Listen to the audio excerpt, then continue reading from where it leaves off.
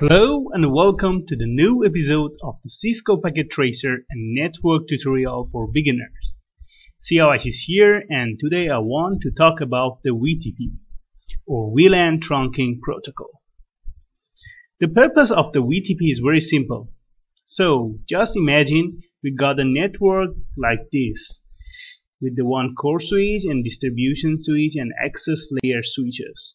In real company, you may have 50 or 100 switches in production. So we just imagine we want to create this VLAN list, VLAN 10 to VLAN 60 on all switches, and you just imagine how it can be time consuming. Besides that, there is so many risks for typo and human error. Let's say you want to create the VLAN on all these switches. It really takes your time as a network administrator. If your company pay you hourly, so it's good idea you create the VLAN one by one on each switches. But there is a better solution for that with Cisco technology, Vtp. Okay. The purpose of Vtp, as I said, is very simple.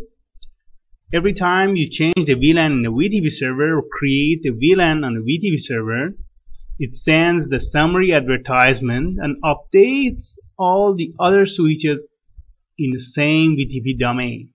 So you must have your switches which one you update with the Vtp server in the same domain.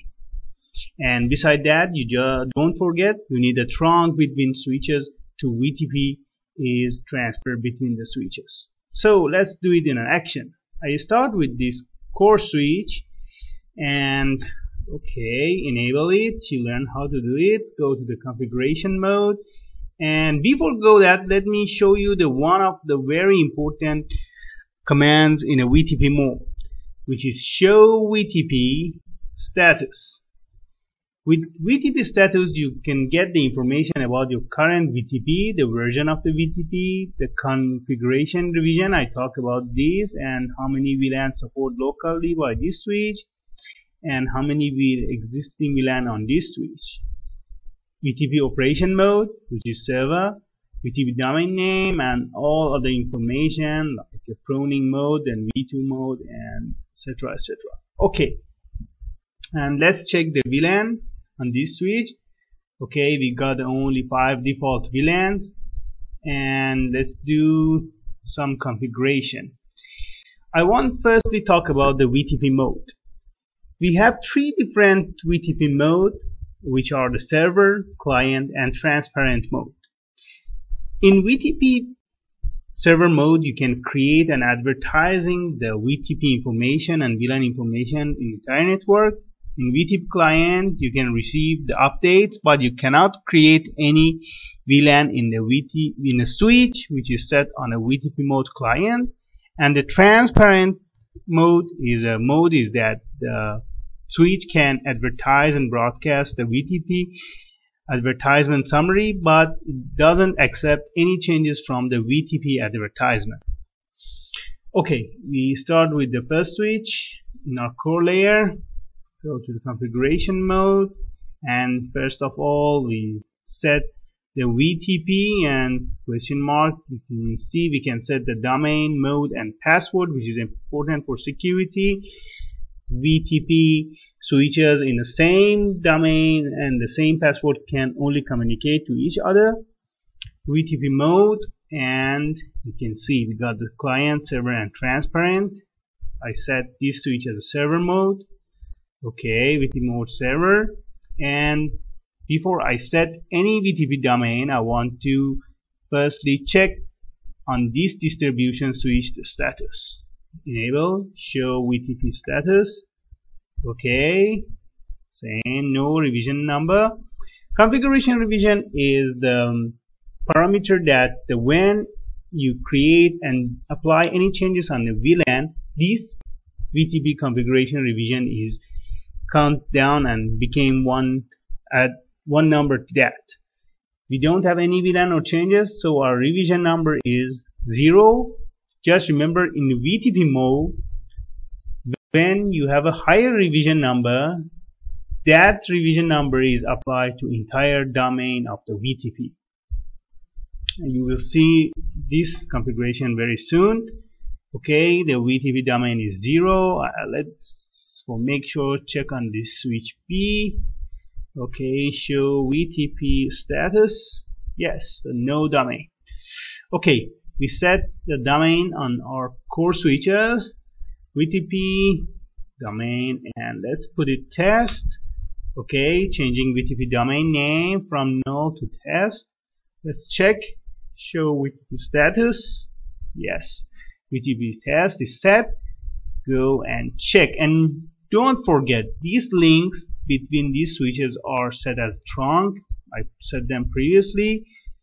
Use the up arrow key and show VTP status, and you can see the VTP domain is automatically broadcast to the other switch in our network.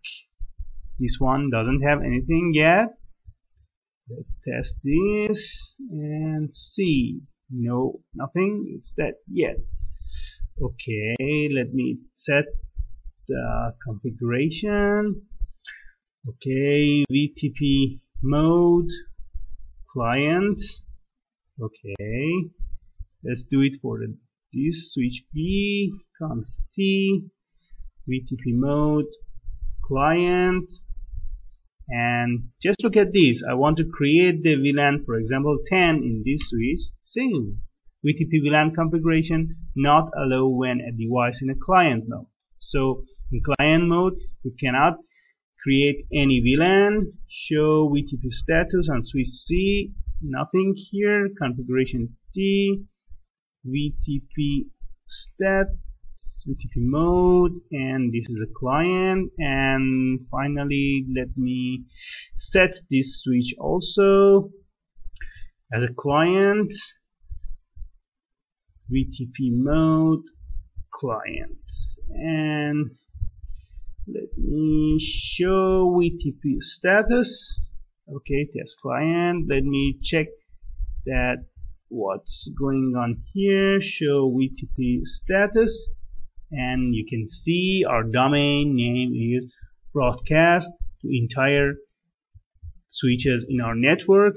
Make sure this one, sorry, show VTP status on this switch. The domain is come here, and finally on this switch use up arrow, and the test domain is also defined on switch A.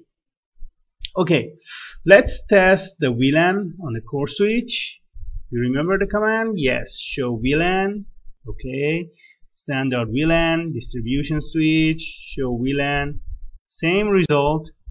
And let's, for example, switch A as example, show VLAN, and no VLAN defined on these switches. Okay, I'm going to create the VLAN based on the VLAN list on the core switch. Okay, so I move it here in core switch, configuration mode, VLAN 10, name IT, VLAN 20, name sales, and you just imagine I just do it for one switch and it take time, and you just imagine I want to create on 100 or 50. You see, the typo even can happen. I follow the old method of the VLAN database, and name is RND. Okay, VLAN 40, name marketing, as I usually follow whatever I define, name it in capital. Okay, name VLAN 50 is finance. Okay, and finally VLAN 60, name production. Okay, see, just here we got 6 VLAN only. In a real production network you might have a 20, 50 or whatever VLANs, and it's very time consuming to define all VLANs in all switches. Okay, show VLAN, and we can see all our VLANs are defined here. So let's check, is a VTP working or not.